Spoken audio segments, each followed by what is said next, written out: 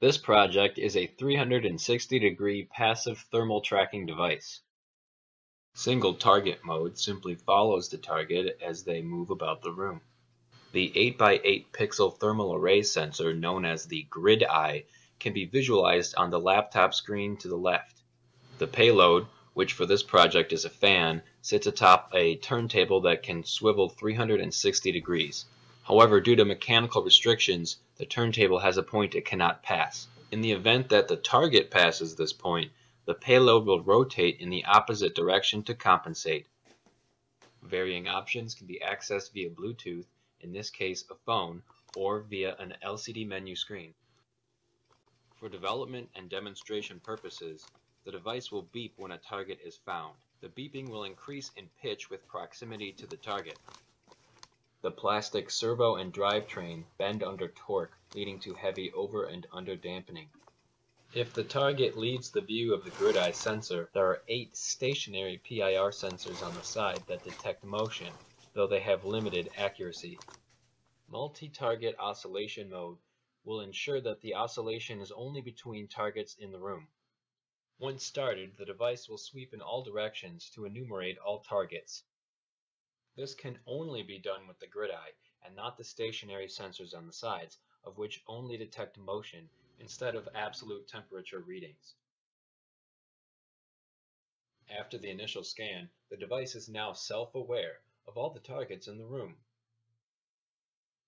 If the stationary sensors detect new motion, the payload will rotate over those zones to confirm whether or not there's a target there and adjust the oscillation limits accordingly.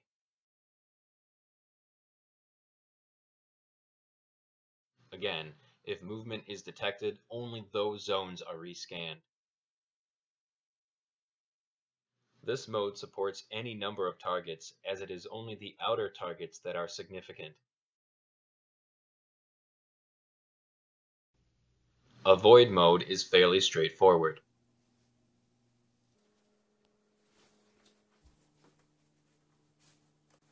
One example application could be a pet toy on a string.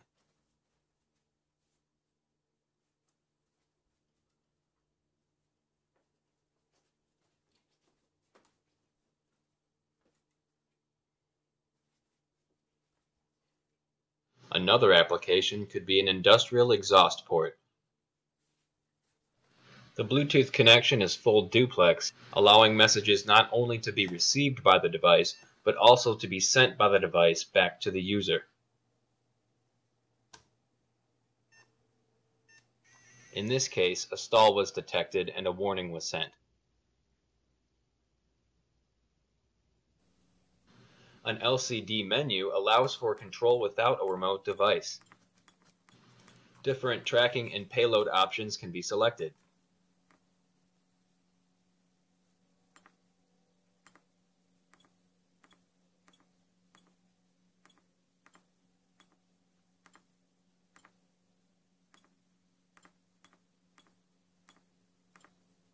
The display can also show sensor output.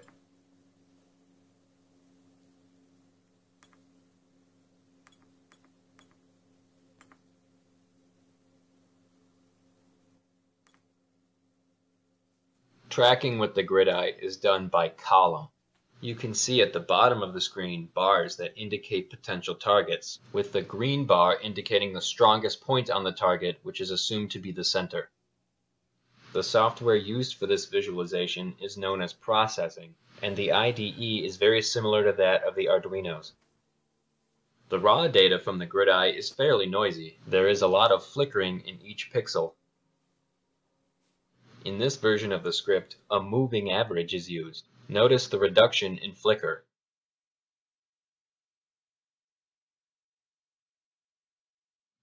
The servo had a range of 180 degrees, so to get 360, a gear train increases the range by sacrificing torque.